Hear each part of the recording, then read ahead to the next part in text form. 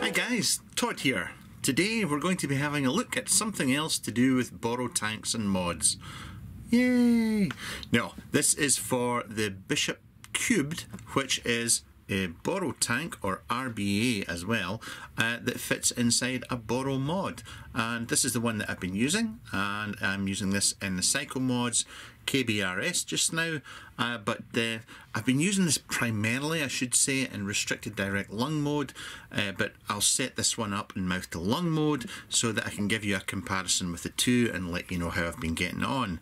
But this was sent on to me by Vaping UK, and you can buy it from those guys for £31, and they do have them still in stock. But yeah, let's have a little looky and see what's inside the box. So here we go, one borrow tank, or RBA, call it what you want, but it is, I should say, this is obviously a collaboration between the Vaping Gentleman Club and also Ambition Mods. So you're going to get one tank. Now this is all 316 stainless steel construction in here, and it is PCTG that they are using for the tanks. Got another spare tank here, also PCTG, and the capacity for this is supposed to be 5 millilitres. In the base of the box you will get this card here, and you will see that it gives you a list of all the pins that are included with this. It is dual-sided airflow on this device, but you do get a blanking pin. At its best, I would say it is restricted direct lung when fully open, and mouth to lung when closed right down. We've got a breakdown of all the parts included.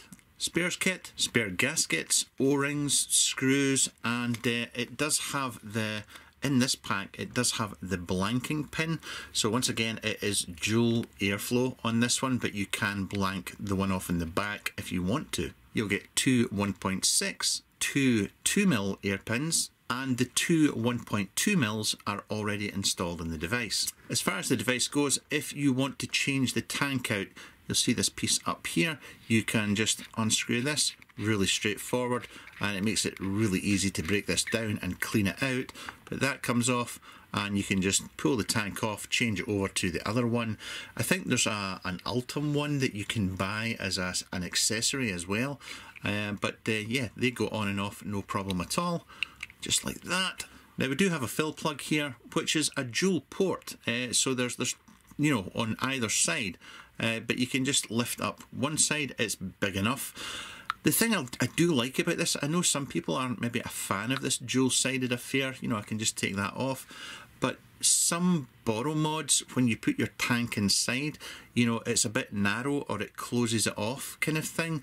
But if you've got the dual-sided, then, you know, these mods that do have an issue with filling with the tank inside the device, it can help with that. But I've had no issues with it, and it's dead easy getting the juice in there. If you don't have nails, it can be a bit of a pain in the nether regions. You'll see that we've got Ambition Mods here, and Bishop Cubed on the back here. The general rule of thumb that I tend to find here is that the way this all fits together sometimes can be a bit of a pain. When you're putting the tank back together, make sure that the Ambition Mods is always on the front. You want that facing out.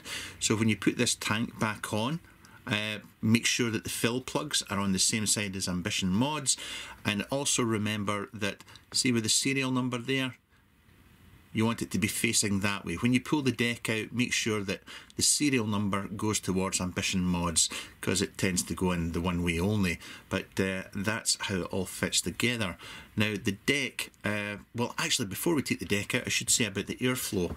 Now when you put this in something like a billet box or whatnot, now obviously it's dual air, so air's going to be hitting both sides of the coil.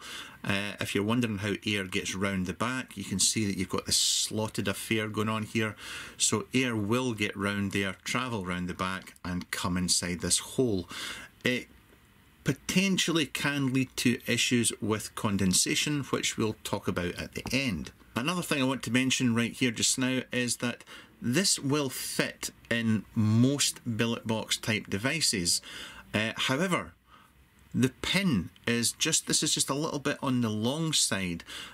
For example, this will not fit in my SVA mod. It will not fit in my Wicket. However, I do know that it fits in some other people's Wicket mods or AIOs. And I think there's been some issues trying to get it in like the Pulse as well maybe. But they are going to be releasing, it's in production just now, a shorter 510 pin that I think you'll be able to buy from the places that you buy this tank from. I do know that Vapor are planning on getting them in, and if you order something from the shop and you say that you've bought one of these from Vapor, they'll give you it for free. Yeah, that's the position with this 510 pin. Just throw this on here a second just to get the deck out, because obviously it just comes out like that, and the fact that it's 510 threaded, as always, is a major bonus. But what I want to show you is the ear pins here. So you can see the pins there, and I'll just grab a doohickey, a doodah, and it's just a simple case of just push, and you can see that these pins come out no problem at all. Now, the wicking holes. For me, you can unscrew these wicking holes here. You can, and it will enlarge these holes out. For me, vaping restricted direct lung, say a 2.5 3mm ID coil at about 25 and higher wattage, I had to take these pins out, these screws out here, to enlarge the wicking holes. If you're vaping mouth to lung or lower wattages like 20, 22 and lower, then you will be okay with leaving these pins in. Or if you're using a heavier VG, quite a heavy VG, you possibly will have to unscrew these pins here. But once again, that just increases the size of the wicking holes. The deck is pretty straightforward. It really is straightforward. I'm just going to back off the screws here, and you can see that we have this line here. That's where your cotton's going to sit, is right in there. And you use so little cotton in this, it's actually quite scary. But I'll back the screws off, and I'll show you the coil inside. Hopefully you can see there, just with those backed off, you can see that, you know, you can get the wires underneath there. It's trapped against the side, no problem at all. Coil's in. This is a 3mm ID coil.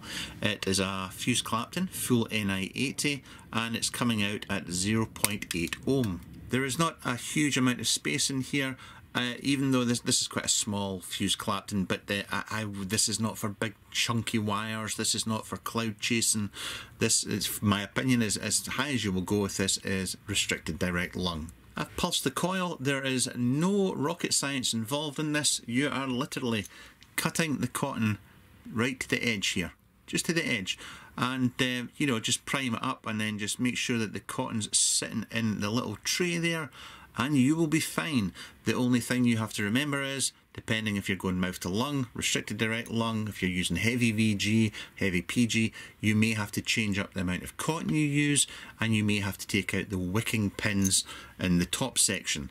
It's all down to how you're going to vape it. I've just put a little bit of liquid on this, and we are good to go there. Slap my tank back on, just makes it easier to unscrew it here. And once again, we're going with the two 1.2 ear pins in here, just to try it out. I've got a sneaking suspicion that we'll have to put in a blanking on the back just to get a proper mouth to lung, but we'll see how it goes. So here we are. We have restricted direct lung setup, or the widest it will go, which is the two 2mm ear pins in this one, with a 0.36 ohm coil, and this one I am using a 0.8 ohm coil, and I've actually got the 1.2 pin and a blanking pin in the back. I'm going to go with that, so let's go check it out. Just remember, this is £31. This is, and it comes with two PCTG tanks, 316 stainless steel. You get various ear pins with it. It's £31. It comes with a 510 built into it with it. No messing about with adapters and things like that, which is a big thumbs up. And it's dual airflow on this, so you've got airflow from the back and the front, which is great. It really is. Now, as far as it goes for airflow, now for me this is as wide as it'll go, and I think that's a very loose restricted direct lung or a tight direct lung. That's as open as it can go.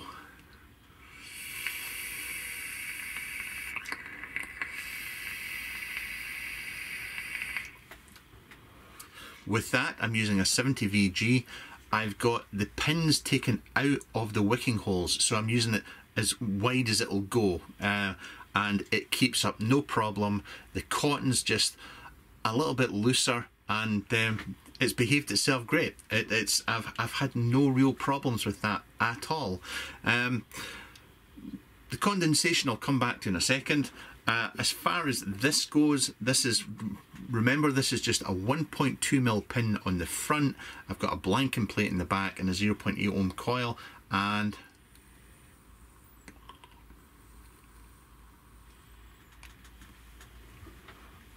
that's 13.5 watts, and that to me actually feels like a 1mm draw. With the two 1.2s on it, it feels more like it feels like a 1.2 to me. It doesn't feel as airy as I thought it was going to do with the two 1.2s. So, and just with one 1.2, it feels like a 1mm. The juice I'm vaping here just now is a peppermint, and I'm getting plenty of flavour from it.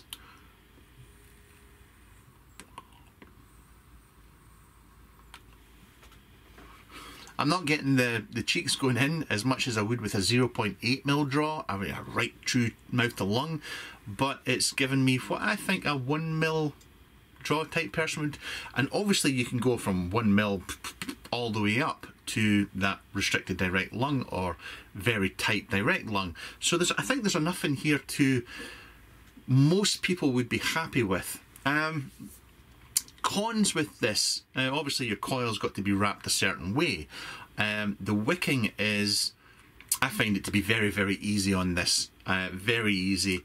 The airflow, if your air is only coming from underneath, then it may, yeah, it'll tighten it up a fair bit.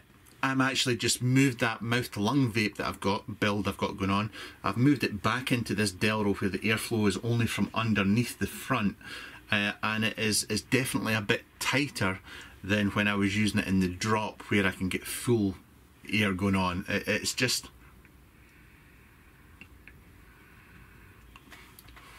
That's just, once again, that's just with a device where the air's coming from underneath. Anything else I think you'll be fine. Other negatives... Condensation. I have seen some people complaining about the fact that they get a lot of condensation because there's an air pin on the back. I think that's going to come down more to the way you take your draw. Do you do a slight purge at all? Do you take all the, the vapor out of the device when you're vaping? Most people that use a borrowed tank, they all know about this stuff. They all know that they have to draw all the vapor out or you get condensation build up. I've seen some people that know this but are still getting condensation at the back, and I've seen some people say that they've not had any trouble with it at all. I haven't had any problems with it at all. That's all I can tell you. I've not seen it being soaking wet behind the tank in any of my borrowed devices, so that's all I can share with you. The other one is, please check. I know for a fact it will not fit in an SVA. It will not fit in an SVA. It will fit in some Wicket devices, AIOs, some it won't fit in, depending on the contact. You may want to check. However, they are aware of this issue and they are releasing an updated pin that will shorten, a shorter 510 pin that will help remedy that situation, and I think it's going to be like $1.99 for this pin, or Vapor Bay will give it to you for free if you'd bought it from them in the first place. But that is about it. It's £31. You have... Yeah, I'm going to put the price in this. You have to remember, for £31 you're getting all these pins, it's getting 2 tanks. What you're getting for your money is very good. I think the flavour is very good. I prefer this restricted direct lung as opposed to mouth to lung. I think the dual-sided two 1.2s work the best rather than I don't think the flavour's as good with one side blocked off. That's just my take on it, but I think for the money, and I think it's pretty damn good. Thank you to Vapor Bay once again for sending these on to try out. They've got them in stock, £31, and thank you to you guys for watching.